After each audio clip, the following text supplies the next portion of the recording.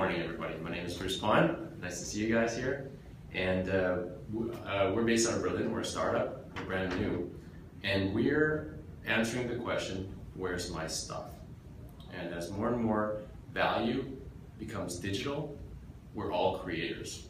And as creators, there's always the risk that our stuff is going to be stolen when it's on the internet. And this conference is all about that. How do you protect your stuff? How do you sell it and make money off of it?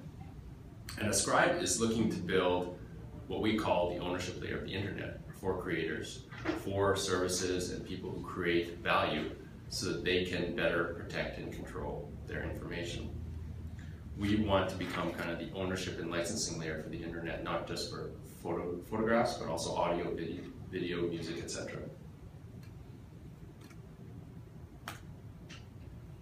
So creators want to share their content, but they also want to protect and control it. And nowadays on the internet, when you share your content, you lose control, you lose attribution. I hear stories constantly from photographers saying, you know what, okay, fine, steal my stuff, but just give me credit even. And it's the physics of bits in digital that mean that anybody can copy and share your content freely. And everybody here in this room has heard of Richard Prince's little stunt of Instagram banditry. And it's completely legal, but the question is, is the attribution there, and can you, as the original creator of content, reclaim and monetize your digital value? So one thing that, when we were setting up this company, that we realized, we went back all the way to the start of the internet to understand why we're in the situation where we are now.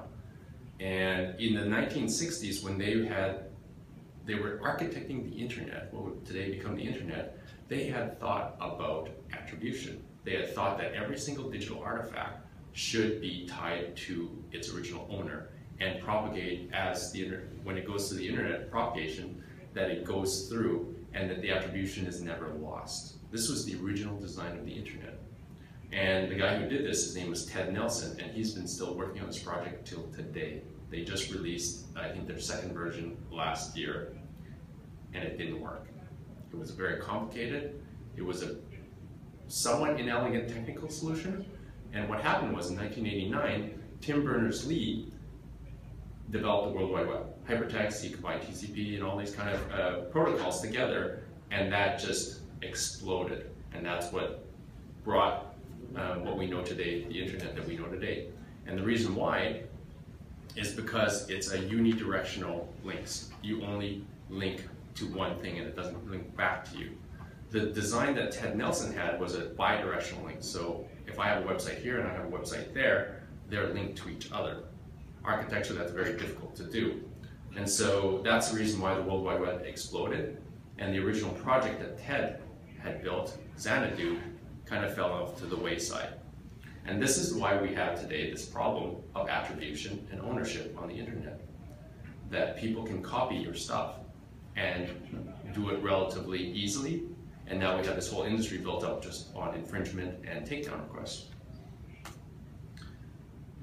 So in preparation for this presentation, I wanted to buy this image, and I don't know who owns it. So I looked on Google image search and I saw everybody else who'd use the image without attribution, and I couldn't find the original owner. I wanted to. And I think that there's a lot of people who do want to buy this stuff legally. And just like with Napster initially creating demand for content, and later on iTunes supplanting that by giving people an easy way to access content, we can do that with all types of media, photography also. And I think that we should make it easy for people to get content. So next time when I want to buy a photo, what happens if I could enter that photo just like in a reverse image search tool and say who's the original owner and who's the rights holder or agent who can sell that? Maybe it's a list of agents who can sell that around the world, and let's say I'm in Germany and I could just go to the German site and buy that content legally, fairly, and easily. So Ascribe enables creators to define the licensing terms and the attribution for each digital file, each digital work. And we can track each file and authenticate its uniqueness. But at the same time, what we do is we give this layer of attribution and provenance that we think gives a file more value than commissioning the work and submitting it over to the stock sites or agencies and such like that. We think that there's another channel possible for people to monetize. And to solve this, there's three things. We need a registry for digital property. We need easy legals and licensing so that people can understand it. And we also need internet crawl that searches the internet for where your stuff is and allows people to do reverse image search to find out who owns it.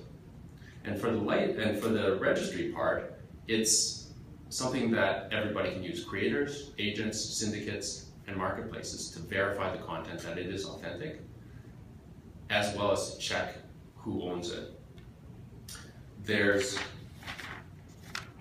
Each file is uniquely tagged with its metadata, and with our ascribe registry, what's I think good about this is independent, disinterested third party that can kind of be an arbiter, not an arbiter, but just be a registry of all digital property that gives transparency to the whole marketplace. And that's one thing that's missing now, is that we have all these different databases, archives, and sites where this content is spread across, and one registry solves that problem. The second thing is having clear licensing options for all digital media, not just photography, but for photography specifically, with rights managed or royalty free. It's easy to define this. So when you upload this content, you can choose the license and the intent on how you want this to be commercialized or even non-commercialized.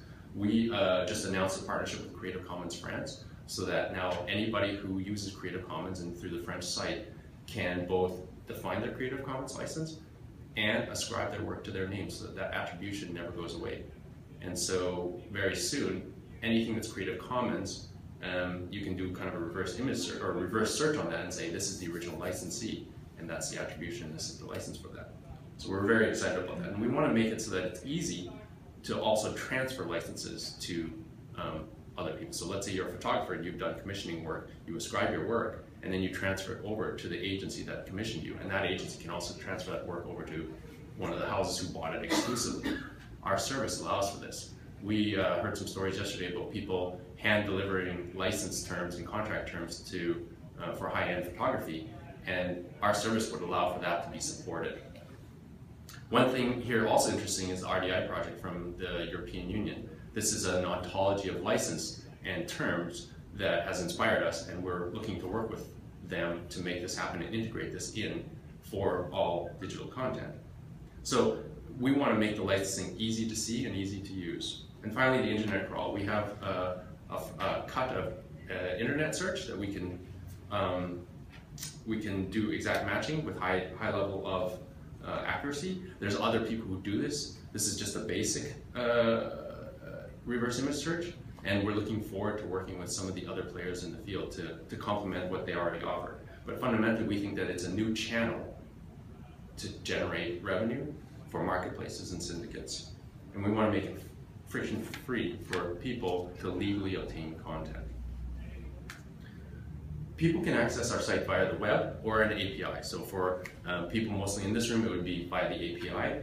But on our website, you can see the content that we collect. It's the attribution, it's the history of the ownership, it's the transfer of ownership. And it's important to state that we don't enable discovery. That's for the marketplaces and syndicates to do. That's what everybody here is doing, is to getting the customers. We are kind of a notary layer. We don't take payment from customers. That's for the marketplace as well. And fundamentally, we don't compete with marketplaces. We want to serve as many marketplaces as there are, because that's not our skill set. We're a bunch of nerds based in Berlin, and we prefer to let the marketplaces, the experts, handle getting customers. But what we do allow is authenticity verification, provenance, the history, even the story around a file. Certain artworks gain value over time with a story, and a rich story of who's owned it and how it's been handled.